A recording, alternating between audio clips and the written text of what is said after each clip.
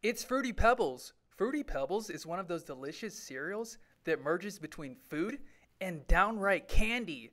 I've always been curious if Fruity Pebbles is bad for your health. So, to the ingredients list. Firstly, rice. Rice is a grain and a rich source of carbohydrates. Carbohydrates provide short-term energy and is a vital part of a well-balanced diet. Next, sugar. There are 9 grams of sugar per 3/4 cup of Fruity Pebbles, far lower than the 24-gram allowance for women and 36 grams for men. But let's not kid ourselves here. Our average bowl of cereal is about 3 or 4 cups. It's safe to say there is a lot of sugar in Fruity Pebbles. Next, hydrogenated vegetable oil. When manufacturers force hydrogen gas into vegetable fats under extremely high pressure, it creates trans fatty acid. Hydrogenated oils are made up mostly of trans fats, which are worse for you than saturated fats. Trans fats contribute to heart disease as they aid in clogging arteries and decrease blood flow to vital organs around the body. Next, salt. There are 140 milligrams of sodium per 3/4 cup. That's far lower than the 2300 milligram daily recommended intake. Next, Red 40. Red 40 gives Fruity Pebbles the distinctive red color. Although the FDA deems Red 40 to be safe and regulates its use in food, other organizations, such as the Center for Science in the Public Interest, believe it to be carcinogenic, meaning cancer-causing. Next, Blue 1 and 2, the additive producing the distinctive blue color. Contrary to popular news, as of 2019, neither of these dyes are banned in the EU. Next, Yellow 5 and 6. This is the additive that produces the distinctive yellow color.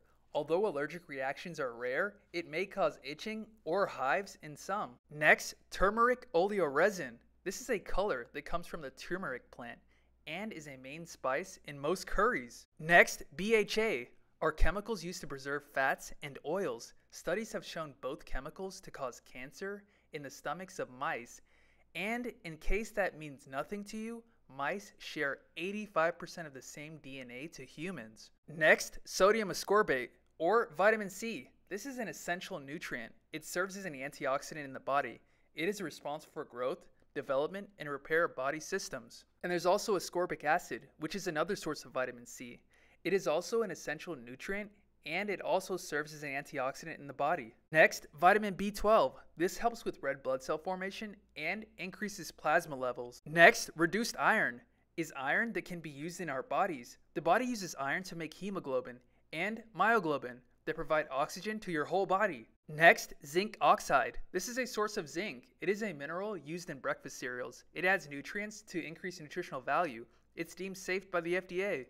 Next, vitamin B6. This contributes to brain health and aids in creating protein that carry oxygen around your body. Next, vitamin A palmitate. This derives from animal products and helps maintain healthy eyesight and skin function. Next, riboflavin, or vitamin B2. This helps the body convert food in the form of carbohydrates into fuel, glucose, which is used to produce energy. Next, thiamine mononitrate, or vitamin B1. Helps break down carbohydrates and turn them into energy. Next, folic acid, a B vitamin that aids in maintaining and producing new cells. It is perfectly healthy for you. Next, niacinamide, or vitamin B3, helps to manage cholesterol levels and is widely known to improve skin function. Next, vitamin D3, which aids in the absorption of calcium, which complements the milk you add to Fruity Pebbles. So there you have it. Was Fruity Pebbles any better or worse than you expected? Leave your comments down below. And also, this video idea was a request by a subscriber. If you have any requests, leave them down below. And be sure to check out the playlists on the channel for more of the food and drinks you know, love, and consume on a regular basis. Yeah.